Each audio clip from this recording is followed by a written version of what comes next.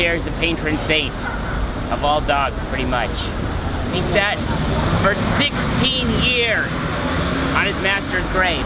It's weird because other dogs have clearly been here and they've marked this spot.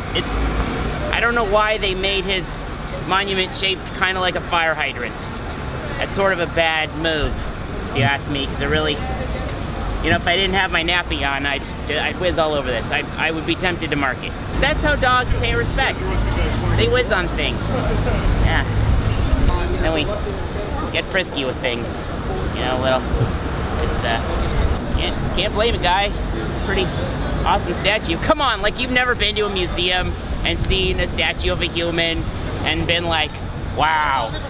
That's kind of the same for me. She's naked. What do you expect?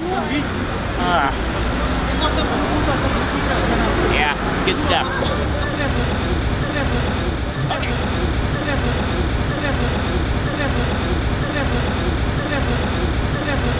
Okay, all right, I gotta leave. I gotta go.